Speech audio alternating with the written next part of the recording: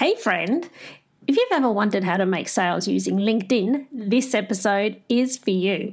Today I'm chatting with Michelle J. Raymond. She tells the story of how she discovered the power of LinkedIn by being thrown in the deep end in a new sales job and having to find her own leads. And she was also looking for an efficient way to stay in touch with people around the country and around the world. And now she helps others do the same. Stick around to the end, there is so much gold in this episode. Welcome to Magnetic Pod. If you are looking to attract your soul clients while doing the work you love, this show is for you. Hi, I'm Olivia D'Souza. I'm a podcast manager and content repurposing specialist. The Magnetic Pod Show is about attracting your soul pod of clients through podcasting. It will also include things that can be applied to other areas of your marketing strategy too. Hit subscribe to join me in calling in the people we are here to help. Let's make a massive impact. I am here and I'm ready to be brave. Cannot miss me, I'll stand on every stage. I'm available.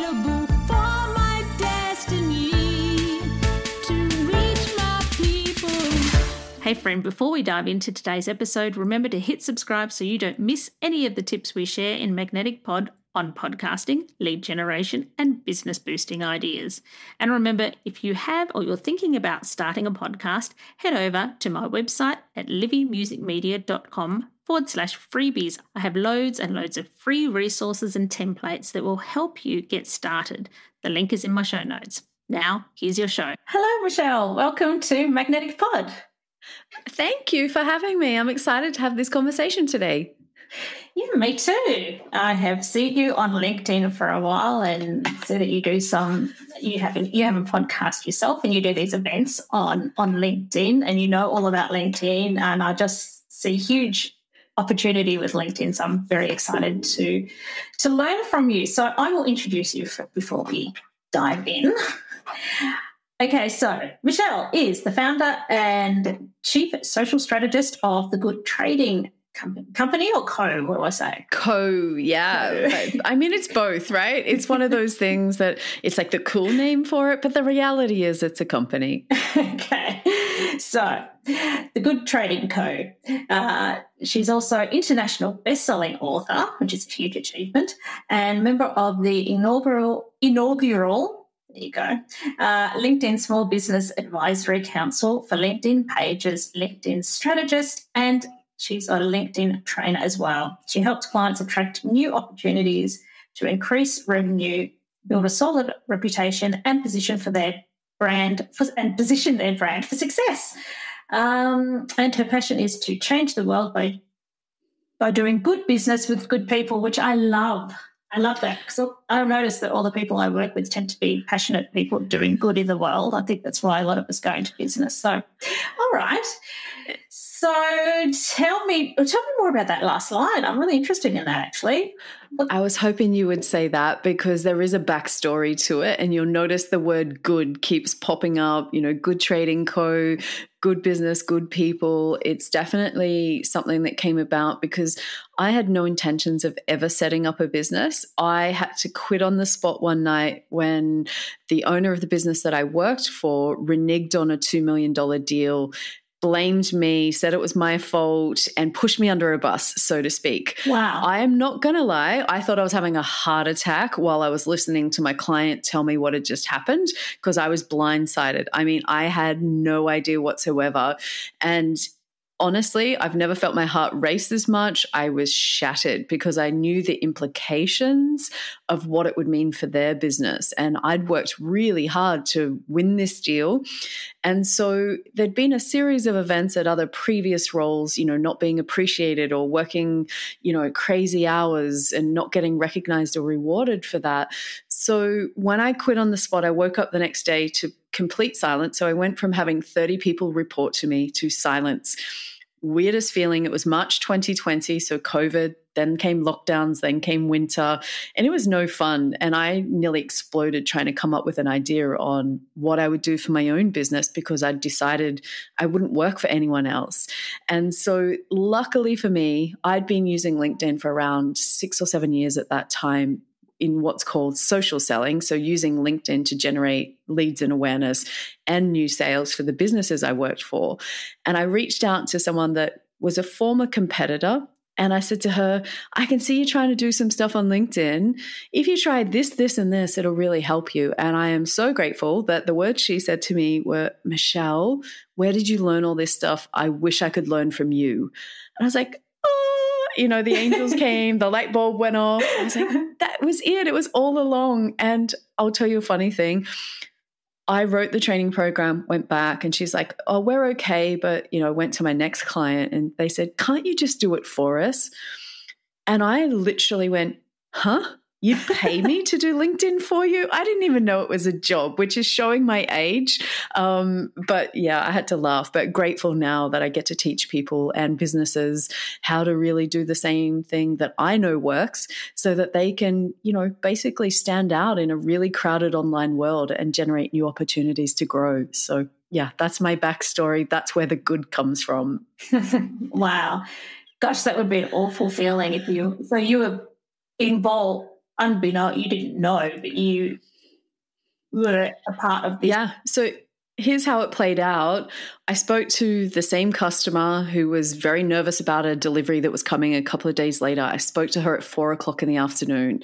I got home from work that night. I was driving into my driveway. It's about 7:00 at night, just about to go in thinking, oh my God, I'm so tired. I can't wait to have dinner, all those kind of things. And she called and I was like, oh, it's important. I better take it. And then I could hear in her voice straight away that something had happened. And I was thinking, what the hell's happened in 2 hours? Like everything on my side's under control. And yeah, she said to me, Michelle, what's going on with my order? And in my head, I'm thinking, 2 hours ago, I told you everything's under control. Like, what's going on? And it took me a little while to catch up to match. I could hear the distress on her side. And then it took me a while, and then my world just started to spin, and then I started to catch up. And then, yeah, it was just craziness. I never want to experience that again in my life. I never want to deal with people that don't hold their word, that don't have their integrity in business. It's really important to me that people do what they say they're going to do and follow through on things. And that was probably a huge catalyst, something that I hope I never experience again in my life. I will be certainly doing my best to make sure that it doesn't happen. But sometimes in business, stuff does happen and it's out of your control. And, that's why I want to become a beacon, like you said, to try and attract as many good people, as I call them, into my world so I can do more business with them, because I want to help those kind of people. If you have a look at my LinkedIn headline, it says, I want to help ambitious, innovative and purpose-driven businesses. So it's like a call out. It's like, if you're out there, I want to help you get your message out. So it's had a good impact in the long run, but at that time, yeah, far from it. Oh my goodness, that would have been a process just to go through that and come out the other side and be okay. I'm sure that would have been rather traumatic. I love that you are waving the flags for good people and doing good. I did notice one of your podcasts, one of the episodes was about doing good through LinkedIn. Yeah. I think. Influence as a force for good. Absolutely. Yeah. So one of the things, and that was with Leah Turner, who has, 150,000 followers on LinkedIn, a huge force. But what people don't recognize about her a lot is just how much she does behind the scenes that people don't see. And we were part of a fundraiser for when the Ukraine war started, and we raised nearly £250,000 by doing LinkedIn training and different things that happened as a consequence of that. And it was really amazing to be a part of it. And that's when I recognized that there's more to just getting business. There's more when you build a community that is possible. And so it's been kind of an interesting year for me to grow into that. Something I always wanted, didn't necessarily think LinkedIn was the platform for that, but as it turns out, it is that and then more. It's so powerful, isn't it? So, okay. So I find I tend to have in my world people that are doing good things in the world. So I don't know how that's happened, but luckily I tend to have purpose-driven entrepreneurs who are doing it because it comes from inside them. So they're doing something good and they're passionate. So there's that side. But the other side to this podcast and what it's about is lead generation and getting business. So let's dive into that. Would you like to explain what the power of LinkedIn is? Look, I need to tell you that I fell in love with LinkedIn because I've worked in sales for nearly 20 years. So I'm a salesperson at heart. I'm not a marketer. I fell in love with LinkedIn because here's what happened. I turned up at a job in a new industry and I was selling raw materials and ingredients into the beauty industry of all things. And so I turned up at the job and I said to them, okay, what do we sell? And they said, Michelle, that's your job. And I said, yeah, I understand. I'm in sales. Like, it's my job to go out and manage the customers and all that kind of stuff. Then they said, no, off you go. And I said, yeah, do I find it on the website? No, Michelle. Okay, let's go old school. Have you got a catalog? No, Michelle. It's your job. And I was like, let me just do the maths here. So I've got 80 clients spread around Australia at that time, 10,000 different ingredients, and you expect me to do 30 customer visits a month, knock on the door and say, here's everything we sell, like open up a magical bag and say, here's my bag of tricks. And this is a company that turned over $1 billion US. We're not talking like a small business. We're talking like a very, 1,200 employees. So not a small business at all. And so I said to my boss at the time, who I just got the job through LinkedIn, I said to him, look, I can create some content over on this LinkedIn thing. Do you mind if I do that? So I can just maybe reach more people, without having to drive around in Sydney traffic. And he said, Michelle, how much does it cost? And I said, it's free. And when are you going to do it? I said, oh, don't worry, I'll just do it, whenever I get a chance in amongst doing my real work. And I started to do it. So I shared about the ingredients we sold. And then I realized if you just talk about product all the time, it gets pretty boring and repetitive. So I introduced things like what were the latest beauty trends coming through out of Europe or maybe out of the US. I'd seen some cool new products. And then I started to realize if you've got all this great content, but you don't have a community or an audience, you're talking to yourself. So then I discovered that actually on LinkedIn, as a salesperson, if you're just really polite and have a few manners and personalize your request, you can pretty much connect with anyone globally. And so I started to do that, and I built up an amazing niche community globally in the beauty industry and ingredient space. And why I fell in love with it is because I just got more sales. Like people would see my content and they would reach out, maybe not that same time, but they would reach out and say, saw your post, I want to know more about that. And it just kept happening. And then I'd go to trade shows, the old school, let's all stand at a booth that we've paid at a significant amount of money while everyone else walks around from about a 3-meter distance, just trying to see what you offer without getting too close before the sales rep comes and gets you. Like it's shark and fish.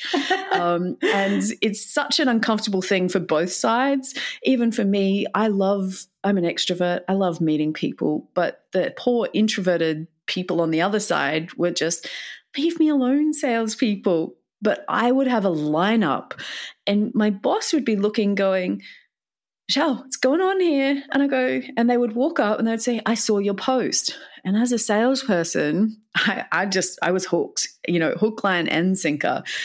So how you generate it is a combination of having a really strong LinkedIn profile, which speaks to your ideal client, so lets them know how you solve their challenges, is really optimized as well for things like keywords. And, I don't want to get too technical, but there are some things that you can do to make sure you show up in searches. Then what I would recommend is that we build a community. So having relationships built with people that we find that, you think might actually be interested in what you've got to offer. And then I personally think that creating content is really powerful as well, because it shows what you know, it shows that you offer value, and it shows that you can help people. And so a combination of those things for me is the beginning of the process where you nurture those people, nurture them with the content, and then leads come. It's my favorite topic ever. And so you had the line at this event, and it's because they recognized you. They knew you, so they didn't feel all that fear and intimidation that, hey, I know you. Yeah, and it gave them a reason to come over, right? So quite often when you go to trade shows, there's a bucket of mints or something equivalent sitting on top of, the front of the counter at the stand, and that's to try and entice people to come, or there's lots of gimmicky giveaways. But what I found is that they would come over with the intention of finding out something to do with business, and it was actually really surprising. And even to this day, I've been doing it for around 8 years now, and 100% of my business is generated from leads on LinkedIn. I am still blown away at the amount of time it can often take between when someone sees something and when they actually reach out. And we know that the stats are roughly at any given time, only maximum 5% of your audience is ready to buy. So that leaves 95% that you're nurturing, waiting for that moment when things change and they're ready to reach out and buy something. So it's really something I'm probably more in love with it now than what I was back then, because I kind of know what I'm doing. Whereas back then I was just, I'll try this, I'll try that. So yeah, it's a lot faster now to turn things around. So you've told me that you specialise in pages. So I need you to tell me about that, because to be honest, when I think of the power of LinkedIn, I think of person to person. I think of it like a online networking where you can actually target people, which is amazing, and you can actually talk business without it being skeezy or unexpected. But what's the power of business pages? I don't know as much about, well, I've got lots to learn with LinkedIn in general, but I don't know much about pages. Tell me about that. Look, and you're not alone, right? You're probably sitting in the majority. 95% of people probably share similar views, because pages up until even 2 years ago were pretty uncool, because they were just broadcasts. They were, here's our company report, here's our company product, and it would be like an ad. And what do we do on social media, especially on LinkedIn? We just scroll on by. It's so easy. Just keep on scrolling. And so that's what happened with company pages. People would see it. It looked like an ad. It was all about them. And it was like, yuck, just keep scrolling. Let's find someone that I like. And so what's happened in that time is obviously we had COVID. That drove a lot of businesses onto LinkedIn. They brought their ad spend with them, which meant LinkedIn now has a lot of money to be able to invest back into pages to make them more usable. And so what we've seen over the last 2 years, to give you an idea, they used to have a couple of people in the team. I think it's now up to about 35. So huge amount of focus, huge amount of growth. We've got lots of tools that make them much more user-friendly, things that are coming through on that side. But LinkedIn changed. When we all went into lockdown globally, when travel stopped, when customer visits stopped, everyone came to LinkedIn as a way of reaching each other, connecting with each other. And so what we see, how pages work in with that, when I've worked in sales, and I'm a pretty good salesperson, just putting it out there. I know that I'm good at what I do. My mum would say I sell ice to Eskimos, and that's probably a fair assessment. But what would happen is I couldn't outsell a bad reputation for a company. So if it came down to a decision where there's two companies sell pretty much the same product, no matter how much people liked me, if the rest of the business fell over, I lost the sale. And so this is what I say to people. What I want you to look at LinkedIn now, build a really strong company brand, which helps support the personal brands, like you just said, so that they can have conversations, that they can actually do that human-to-human interaction, but help amplify their voices and vice versa. So the employees can help the company can help the employees, and you grow faster, which is why we're starting to look at it now. Now, it's literally only the last 2 years that this has been a conversation that I started. And when I started, people would literally almost laugh at me and go, Michelle, pages are a waste of time. What are you doing?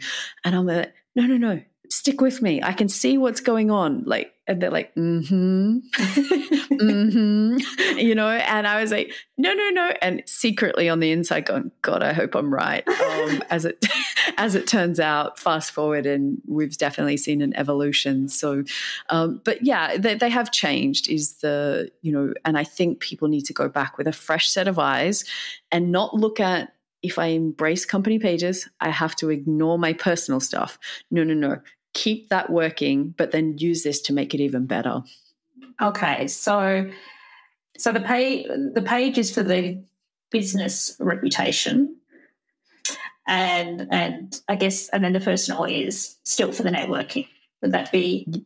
correct? Yeah, absolutely. And the other thing that you look at, so I've got roughly 10,000 followers, a little bit over on my personal side of things, and my company page has roughly 2,000.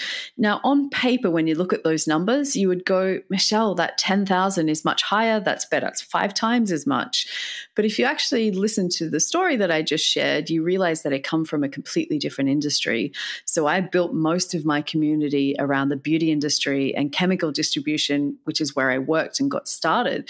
So roughly half of that 10,000 are almost completely unrelated to what I do now. And so, but if you go to my company page, you don't follow a company page on company pages unless there's some level of interest. And so it's a much more concentrated pool of people that I can work with.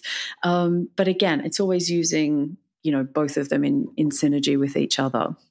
Do you tend to post the same thing in both places? I don't, but here's the tip. The type of content that works on company pages is almost identical to what you see on personal pages. So I teach my clients when they're doing content for their company page, I almost want it when you're scrolling, you can't tell the difference. So you are not put off because it's heavily branded, highly polished. I kind of irritate a lot of marketing teams who are in charge of like branding and corporate, making sure it stays within the guidelines, because I'm like, the more you do that, the more it looks like an ad, the more people scroll. And that's not what we want. So we bring the human side of the business. So number one type of content that works on company pages, and I manage them across all kinds of industries, is any kind of photo that you take with a smartphone of any employee doing anything. And the more candid, the better. It does not matter if they're sitting in the lunchroom cutting a birthday cake. It does not matter whether it's someone in the warehouse packing an order. It doesn't matter if you're out having coffee or speaking at an event. Hands down, every single time, that is the highest performing content on a company page. And I would encourage businesses to incorporate part of that as part of their content. Mm-hmm. People like to see something real and relatable. Yeah. And also we want to see, who's behind the curtain. Often in businesses when we're very transactional, it's email to email. Nobody picks up a phone even really that much these days. And so when you get to see, oh, is that what that person looks like? I never imagined them to be like that. Oh, actually, you care about your workers. I want to see, that people enjoy where they work. And so it can create impressions maybe for potential employees coming through. So that's one way that pages can really help you attract better talent. But it can also be that customers or suppliers get to see, actually, this company shares my values. They look after their people. It looks like people are having fun, and just to be a part of it. So, it's not all play. If we just do that, what happens is it's social, right? And it's fun, and it gets the most likes and comments and engagement.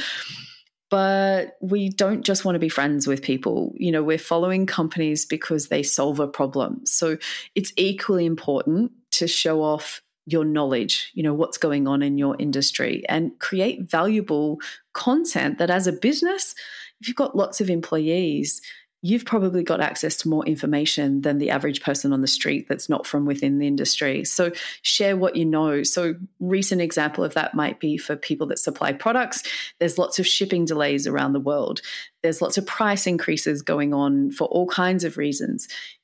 Ask people, let them know this is what's going on. And then, maybe they need to put their orders further out in advance, or maybe they should, look for backup sources or different things. So, just add value in a way that shares your knowledge, but helps the person on the other side, not me. So do you manage, because you just used the word manage, and it reminded me of something you said towards the beginning. So do you manage as well as train? Is that what you do? You do both? Yeah. So when I first started out in my business, I was doing 100% company page management. So people would pay me to run their page, run their community, create content for them. And I started off doing all of that, which is how I got so good at understanding how they work, because it was across so many different types of companies. As time went on, and I guess I evolved and grew, as did my reputation and how much I was, really getting to know about company pages. And I would say writing Business Gold, the world's first book on company pages with a friend of mine, that then cemented my position as someone that was more in expert status, which is then when I started to focus more on training and strategy sessions. So I still have a small number of clients that I work with. I'm pretty hand selecting those to make sure, because it's not something that it's just about creating a couple of posts. Like, that's a content writer. But for me, we work on a lot more strategy, higher end. And yeah, so I do it, but limited these days and more focused on training, because I love having an impact. I love being able to go to a business, teach people, and then see that in action. It's still one of my favorite things. And I imagine there'd be an importance in optimizing your page too, for people that just might want to check it out and find out about business. So do you have anything it's about creating an impression, right? So what is the impression that you want to create for people? And often, if you're a small business, the first concern that comes up is, how do I keep up with everything? How do I manage creating content over on my personal profile and on a company page? Effectively, we're doubling up. So there's a couple of things that we can do, which I'd love to share a tip if, that will help people. Number one, LinkedIn tells us if you set up your page 100% complete, so fill in all of the boxes, you get up to 30% more impressions, right, on a weekly basis. Often when people set up their page, it was the fastest way that they could do it, just so that they could go and update a work experience and have the little logo show on their profiles, which is cool, but there's just so much more that we can do. So if you ever Google a business name, and I encourage people to try this, you'll actually find the company page on LinkedIn shows up in that first probably 5 or 6 results. And so for small businesses, that's a huge opportunity, because SEO is $2,500, $3,000 a month for most businesses. If you can't afford that, piggyback off LinkedIn's reputation and get on that first page of results for your business name. So how do you deal with the content double up? I look at it as your company page is your greatest hits library. So if you have a post that works good over on your personal profile, give it a bit of time and then go and put it on the company page. Don't do them on the same time, and don't press the share button. The share button will kill it. It just goes nowhere. It shouldn't, but that's how it works. That's what happens. That's just what happens. We're hoping that things will change, but for now, that's how it works. So ultimately, we want to say to people, think of your top frequently asked questions. Think about what are the things that are going on in your industry, and then throw in some of that employee and personal side of your business as well. So we spoke about good businesses, purpose-driven businesses.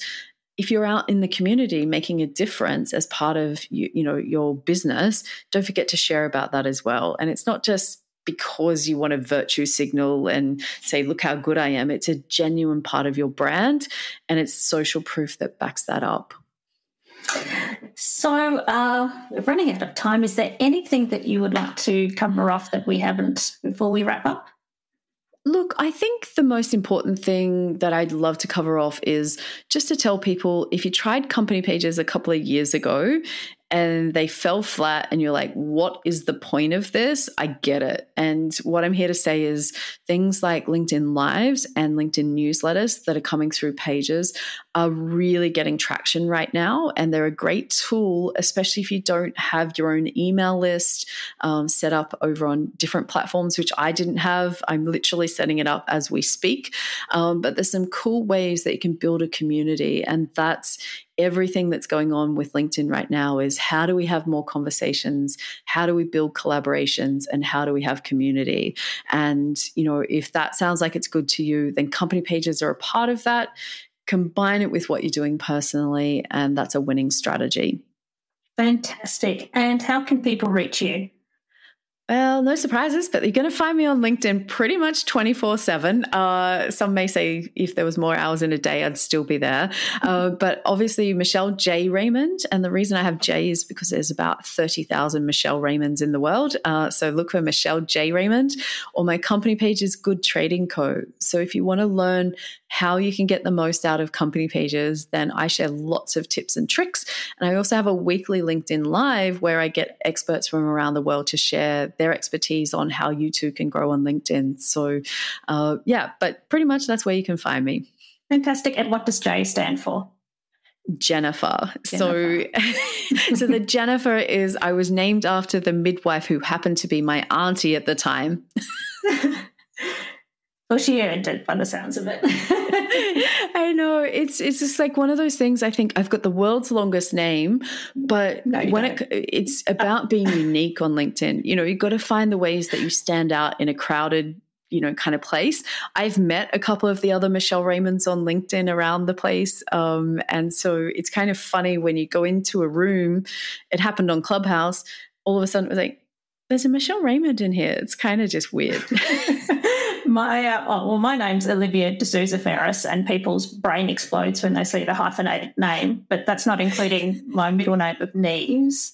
But my mum is Maria Gabriela Garashingle, there's Neves de Souza. So, beat a European name. She wins hands down. She gets the prize for sure. But it's one of those things where, if you look at it, we're nearly up to, I think it's about 850 million people on LinkedIn right now. So what are the things that distinguish you from other people? And, my advice is just build your digital twin. You're already unique. Don't try and create a LinkedIn version of yourself. Just be you. That's all that the platform requires. So a lot of people don't put themselves out there because they're just freaking out that people will judge them, that what they've got to say isn't original, that it's all been said before. So what I would say is it hasn't been said by you and your experiences, your personality, and your vision for where you want to be in the future. So please jump on board and share your voice. That's a total tip for life that applies to podcasting and basically everything. Just be you and deliver it in your voice. All right. Well, thank you so much for being on the show today. It is my absolute pleasure. I appreciate you asking me. Thanks, Michelle. So what were your key takeaways from today? Did it raise any questions? What would you like to know more about? Let me know. You can contact me via social media or email or join my free Facebook community, Magnetic Pod. I don't care which way you use, just reach out to me. I'd love to chat with you. And remember, you can get access to lots of free podcast resources that will help you get started or help you improve your podcast at livymusicmedia.com/freebies. Hit subscribe because I want to see you again. But for now, go forth, be the awesome person you are, live the life you want to live, and have fun. You've got this. See you next time.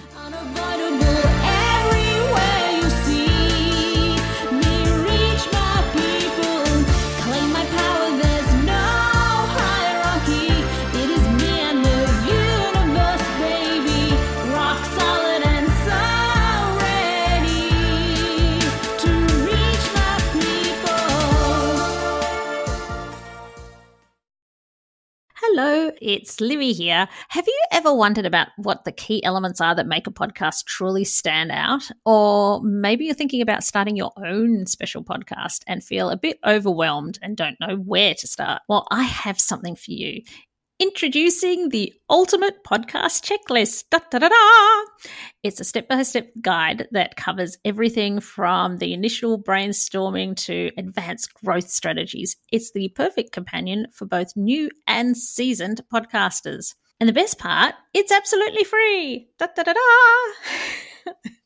To grab your copy, simply head to the show notes of this episode and you will find a direct link there, and then away you go. Remember, every podcast started with that initial spark and the right resource, so let the Ultimate Podcasting Checklist be yours.